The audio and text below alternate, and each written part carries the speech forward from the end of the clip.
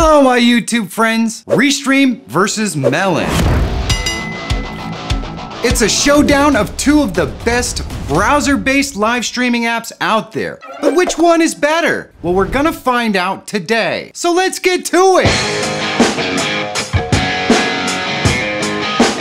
My analytics say that 80% of the folks watching my content are not subscribed. Am I doing something wrong? If so, definitely let me know in the comments. But if you are looking for tools, tips, and tricks that can help make you a better YouTuber or live streamer, then subscribe to the channel and click that bell so you don't miss any new content. It's totally free. We're not messing around today. I'm not pulling any punches. First, I'm gonna compare the feature sets that you get with each of these pieces of software. Second, I'm gonna compare the ease of use for each piece of software. Third, I'm gonna break down adding a guest to each of these applications and show you it from the guest perspective as well. Fourth, I wanna compare the pricing, what each includes for free, and how the feature tiers break down. And last but not least, I'm gonna give you the pros and cons of each app and my personal recommendations or thoughts. There's a link to both Melon and Restream Studio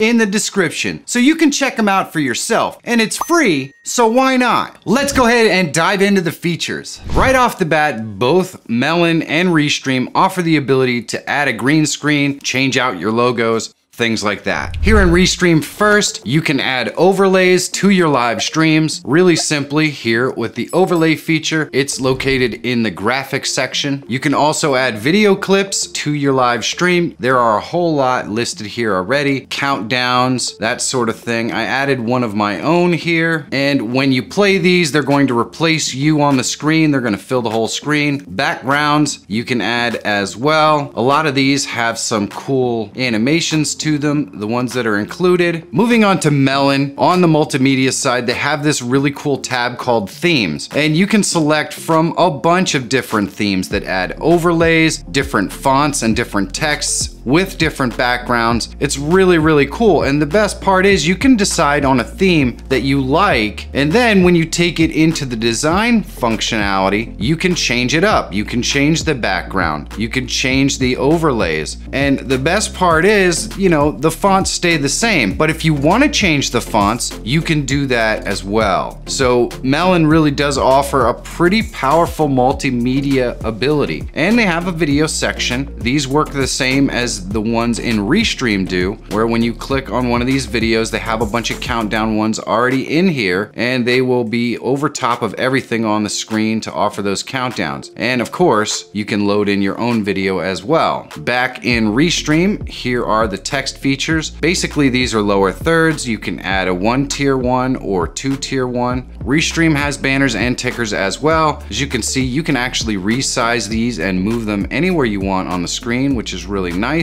You can also change the text fonts and the text size and everything in these. And the ticker can be located on the top or bottom, and the text can scroll either left or right. Very cool. So some really interesting features with Restream Studio. You can actually load in a local video, so it will load off of your hard drive, and this will play in a window, and you can change the layout and drag it into either part of the layout, which is really cool. And then this is a very unique feature to Restream only. It has this background music beta, and you can click it and select some background music. It loads up here on the left as if it were another guest or something like that. You can just add it to the stream with the slider and adjust the volume. So it's really cool because this is royalty-free music, and they make it really easy to add to your stream. And that is one cool Restream unique feature. And when we take a look at the chat, another unique feature is that you can add a chat overlay. Over here on the right, it will show all the text that comes into your live stream. And of course, if someone chats in your text, you can select that text and add it right to your screen in the lower thirds, which is really fantastic. So you can see there the chat overlay in the top right, and you can see that if I select that text, it puts it down down in the lower left. Now over in Melon, one of the coolest and most unique features is the ability to add widgets. All you have to do is connect to your Streamlabs, and you can select My Donation settings and go into your Streamlabs, edit up all the settings, and here I split the screen, and if we test the donations, you can see in the alert box, you're going to actually be able to see these alerts on your live stream. It's absolutely fantastic. They also have an alert widget for donation goals. So every time someone donates to your live stream, it will add to the donation goal. It will fill up. It's just one more awesome way for your audience to be able to interact with you on your live stream. And they have their own video feature down here. If you click share, you can go to video. And if you load that up, you can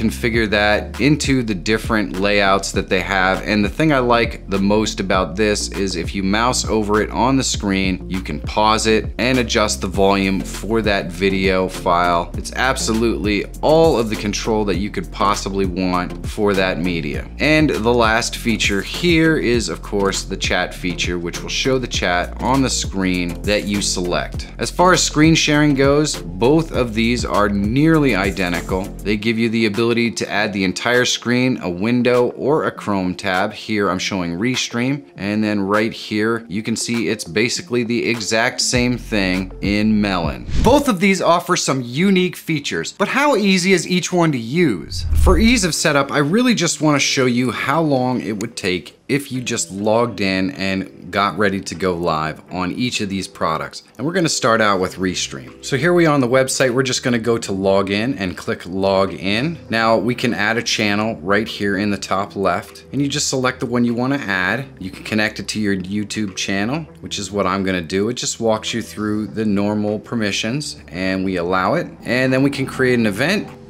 All we need to do is click Enter Live Studio up on the top right, and that'll take us right into the Live Studio.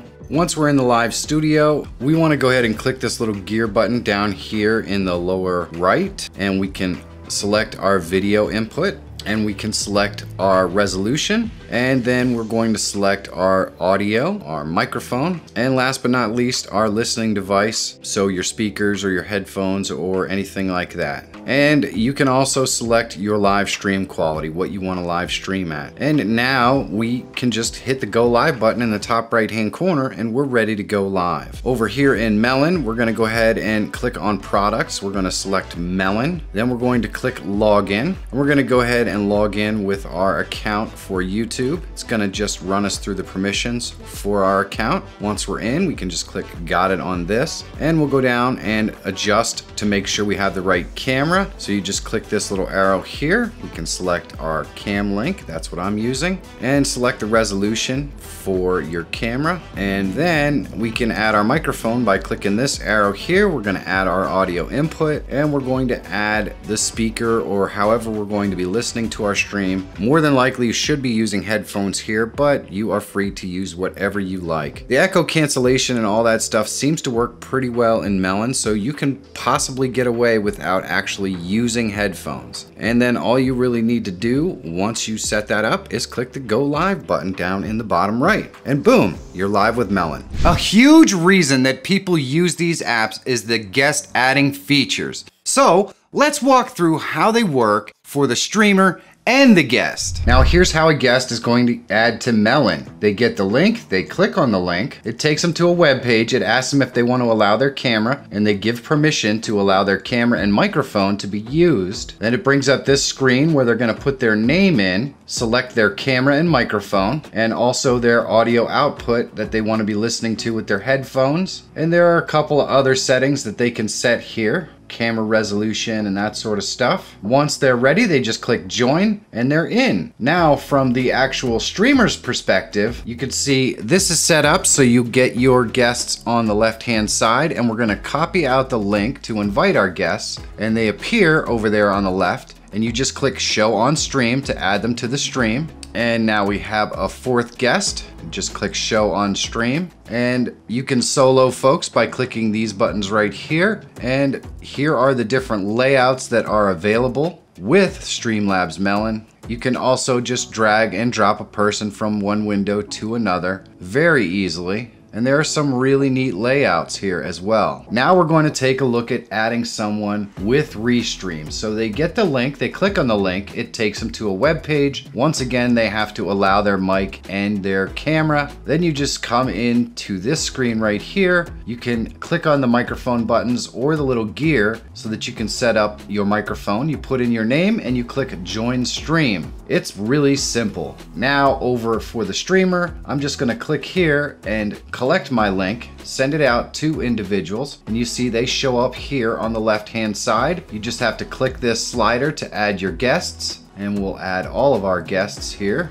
And this actually looks pretty nice. What I'm gonna do is I'm gonna go through all of the layouts that you can use. Once again, you can just drag and drop people into a different window if you want. I do like how the animations kind of flow in. It is really, really cool. And that is all the window setups. All three are pretty easy to add guests to. Both of these apps have free features and paid tiers. So let's look at each and compare what you get. With Melon, for free, you can accept donations, which means you can use the widgets, and that's awesome. You get real-time alerts from your supporters. You do have streaming limits. You can stream for 4 hours every month, and it resets at the end of each month. You can have guests up to 2 participants, and you get a limited amount of brand customization with the Melon branded watermark. When you bump up to just $15, you get all the free stuff, plus you remove the watermarks, 6 participants, unlimited streaming. You can multi-stream up to 3 destinations, up to 4 full hours of recording, disconnect protection, custom RTMP services, 15 days of recording storage, unlimited branding, logo, overlays, and themes, and you get to upload media files up to 150 megabit limit. That is a whole heck of a lot for $15. And if you bump yourself up to Pro, you get all that plus 9 participants, audio only recordings if you want to do a podcast or something like that, up to 10 hours of recording. You can upload media files with a 300 megabyte limit, multi-stream to an unlimited number of destinations in full HD, 30 days of recording storage, and priority support. Restream does have a very comprehensive free section. You get to stream unlimited, on-screen comments and captions, chat overlays, screen sharing, background music, high-res audio, and up to 6 stream participants. Now, you basically get the exact same thing for $19 a month with a few more stream participants. And you really don't get anything additional until you move up to professional at $49 a month, and then you can remove the watermark, add the custom graphic overlays, the video uploads, stream in full HD, and split the audio tracks for recording, which is a really cool feature. All that's left is my thoughts on each app. So which one is best? You know me, guys, I'm gonna always lean towards the positive, and I think there's a reason why you would use Melon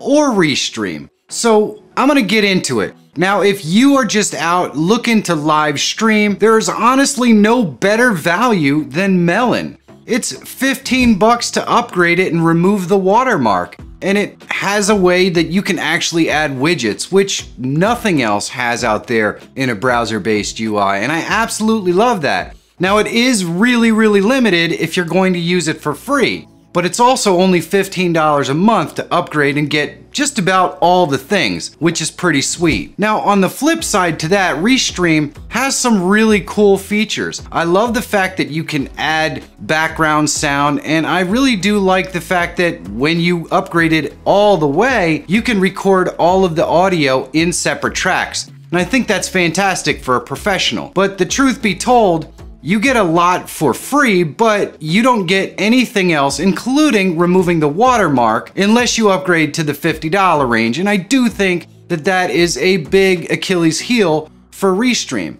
If you're going to be a professional live streamer or you're going to do a professional podcast, then I can see you springing the $50. But it would really be nice if you could at least remove the watermark at that middle tier. And either way, that middle tier is still more expensive than the middle tier for Melon. So if price is a consideration for you, then Melon is the hands down winner. As far as features go, they really are pretty doggone close. If alerts are something you're really looking for, then Melon is definitely the one for you. If you're looking for background audio and really kind of neat transitions from one layout to another, well, then maybe Restream is the one for you. As far as layouts go, they're literally almost identical. For me, I'm generally pretty budget-minded, truth be told, and you probably know that from watching my content. So Melon would probably be my personal choice, also because I would never stream without the ability to add alerts. I just think it adds a level of interaction that your audience gets to have with you that no other browser-based live streaming app adds. And to me, well, you live stream for interaction with your audience, and I just think that's awesome. So that's the one I would personally choose, but it doesn't necessarily mean that that's the best one for you. At the end of the day, I think these are both quality live streaming tools, and I don't think you can really go wrong with either one. Don't forget, there are links in the description for each one of these so you can take a look for yourself. And let me know what you think in the comments. If you want a more in-depth look at Melon or Restream Studio, you should check one of these videos out. And if you're always looking for tools, tips, and tricks that can help make you a better YouTuber or live streamer, subscribe to the channel. It's totally free. My name is Michael Fire Jr. Thank you so much for watching. Have a great day, and I'll see you in the next one.